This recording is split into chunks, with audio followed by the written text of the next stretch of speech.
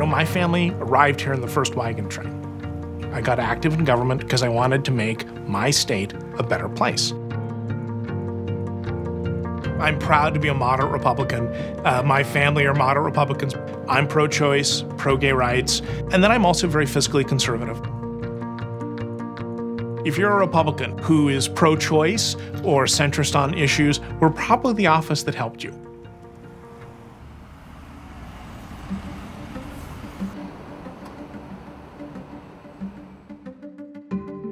Washington is viewed as a blue state because we traditionally vote for Democrats for president, and we've had the longest streak of Democratic governors in the country.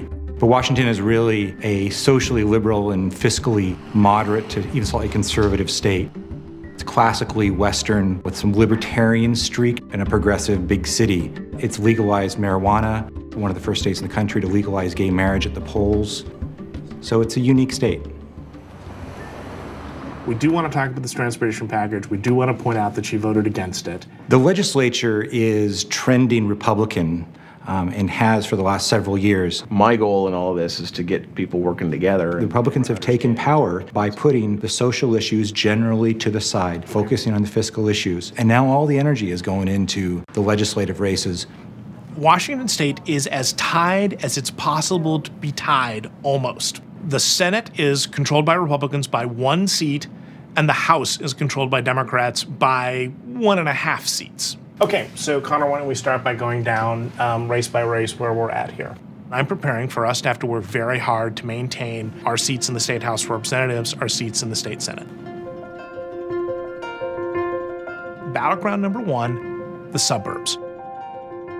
Our consultancy has done a very good job helping people win in the purple parts of Washington State. Areas that have voted Democrat can vote Republican. And we've done that by talking about the things that matter to those constituents, the things that they're worried about and that their state government actually is in charge of. Hello, my name is Paul Monroy. I'm running for the State House of Representatives. I'm a Navy veteran, just asking for your vote in August in the upcoming primary. Running for state representative is very difficult. You have to go door to door, make a lot of personal contacts. Hey, my name is Pablo. I'm running for State House of Representatives. Because you will discover that the vast majority of people do not know who their state legislator is. Do you know, for instance, who your state rep is right now? No. Okay. Do you know who your current state rep is in the district? I do not. My family is from Mexico.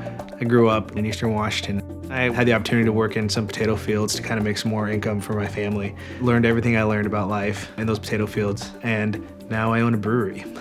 As a first-time candidate, 2 different challenges. Not only get your name out there and say, this is who I am, please vote for me, but also get those people to get out and vote. Right, sorry I missed you on there. And then stick it up there in between the doorknob and the frame. Hillary Clinton and Donald Trump will get 90% of the attention, but they'll have about 10% of the impact on your life. Onwards. All right, next one. Your state legislative candidates have 90% of the impact on your life, but let's be blunt, less than 10% of the attention. Nationwide, 70% of state legislatures are controlled by Republicans, which doesn't necessarily reflect the electorate. I already hit this house. Republicans have done a great job of connecting to their voters how important local elections are. Peterson residents. In a lot of states, the party that controls the state legislature controls redistricting, which draws the boundaries for future congressional districts and makes it harder or easier for people to get elected. That national Republican playbook that's worked in other states that are really going after the social issues doesn't play well here at all. And that, I think, that they've recognized has been a losing strategy. Hey! Hi there, how are you? Oh, good, how are you? Good to see The you. Republicans have been successful recently at recruiting women, particularly moderate women, a lot more pro-choice candidates. I did get the local firefighters endorsement. I just received that. I'm trying to think what else, the veterinarians. It's been an effective strategy for the Republicans in gaining seats, particularly in the House. So remember our special women's universe in the last campaign? Right. What if we did a follow-up card? Before we kind of ran from swing Democrat to swing Republican. We'll move it over 1 step. Even a little farther left, I think we could pull in some more of those women as well. I figure a lot of the people that are coming out here are doing it so they can have the things that the kind of urban liberals dislike, yards, neighborhood schools, stuff like that. Yeah. And they got to drive through the roads that Governor Inslee has mismanaged so terribly. So you got to figure they're going to be a little grumpy about that, and therefore more likely to vote for us. Hey, I'm Pablo. I'm running for State House of Representatives. Just want to say hi, introduce myself. What are your guys' concerns this year? Traffic, yes. Yeah. We're both commuters. All right, man. No problem, brother. Good to see you. Yeah, anytime, man. With this win, we can get the majority back in the Republican side. It's a pretty important race. That's what we need. Yeah. Pablo's district is very Republican. It's the most Republican district in the state that has a Democrat currently representing it. Pablo has a pretty tough field. He has some fairly sort of rock rib, classic Republican opponents, and then there's a very pro-union blue dog Democrat. The district is almost certainly going to vote Republican, which would put the state legislature, the state house, in an exact tie of 49-49. So this is a very exciting district to run in.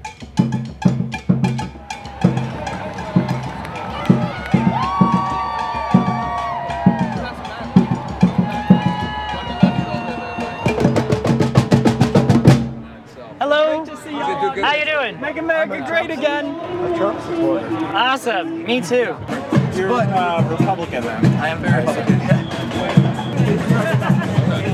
So are you gay or are you just here? Yeah, my husband's right there.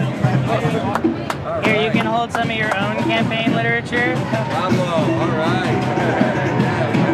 We wanted three things as gay people. We wanted to get married, join the military, and have kids. And that sounds like a pretty solid Republican to me. So. Well, good luck getting out there. Oh, thank you, gentlemen. Yeah, like seriously, good one. Thank you.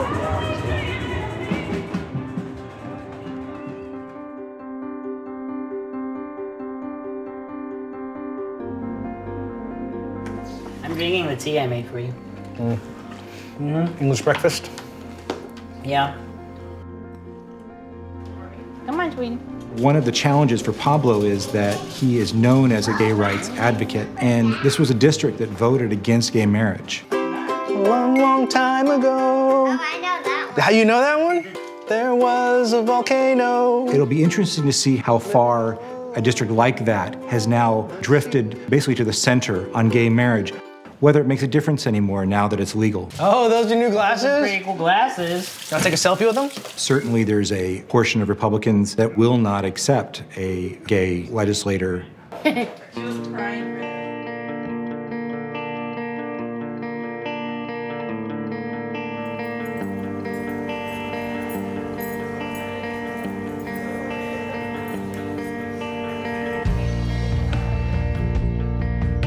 We're becoming a more diverse state, and if Republicans hope to continue the strategy of picking up swing districts in suburban areas, they're going to have to be a more diverse big tent party. There's a lot of talk about that within the Republican Party, but we'll have to wait and see if they're actually able to deliver.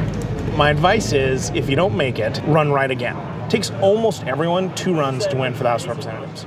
The world would probably tell you that he should not be a Republican. He wanted to run. He wants to serve the state of Washington. We're going to test out what that means to be a Republican here. If the Republicans take the legislature, there's a little bit of be careful what you wish for. Here and nationwide, when Republicans just talk about fiscal issues, they tend to win. But then the social issues creep back into the agenda is going to be a real challenge of leadership and discipline.